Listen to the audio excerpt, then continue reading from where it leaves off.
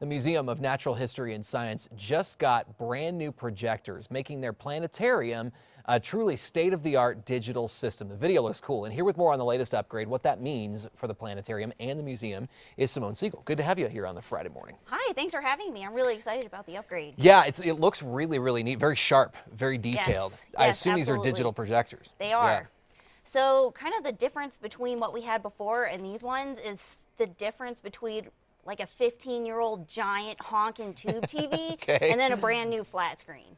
So it's twice the resolution in both directions, which means there are 4 times as many pixels on the dome. That's incredible, and Yes. everybody knows the difference between sort of an old TV and one of the new ones. So much more clear, and I think that's projected here because you can see just how detailed the video is that's running on the top of the room. Yes, and imagine that, but all around you. How's this gonna change the experience for people that show up?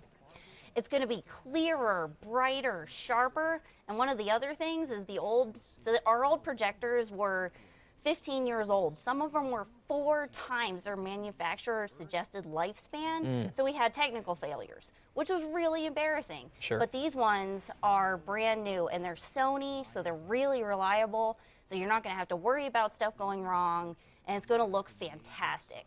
So for those that don't know, what does the planetarium show right now?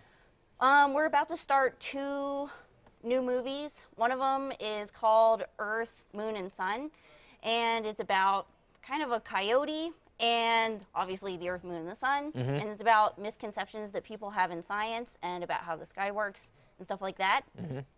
The other movie is Dark Universe, which is a movie that was made by the American Museum of Natural History in New York, and is narrated by Neil deGrasse Tyson. It's Cool. about dark matter and dark energy and the large-scale structure of the universe. It's really cool.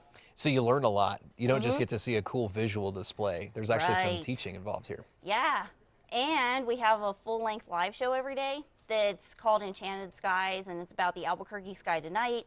It's different every single time you go because the sky changes throughout the year. Really? Yeah, it's basically different every night, and it depends on who's doing it because it's live. We talk to the audience. We kind of show you what you want to see. It's really fun. You ever show any other types of movies besides maybe just science-oriented ones?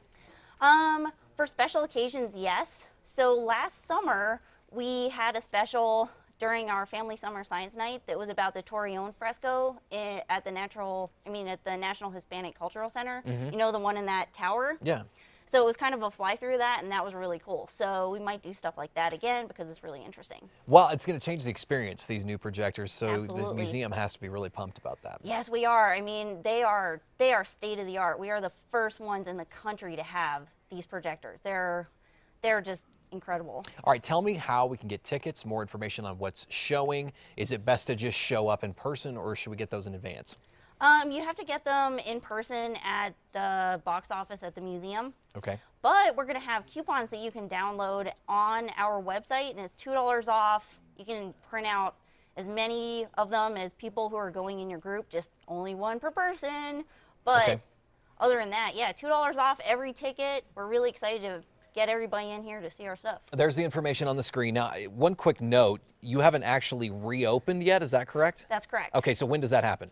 That is tonight for First nice. Friday Fractals. Yeah, we're really excited because we have the fractals re-rendered at a higher resolution, and we're working on getting them ready for the dome right now. Sounds good. Yeah, it's gonna be looking forward awesome. to it. We're going to link folks to your website through ours, krqe.com, under the KRQE links. Simone Siegel, thanks so much for being here. Sounds great. Yeah, I'm Look really, forward to really it. excited about it. We'll be right back, folks. Enjoy.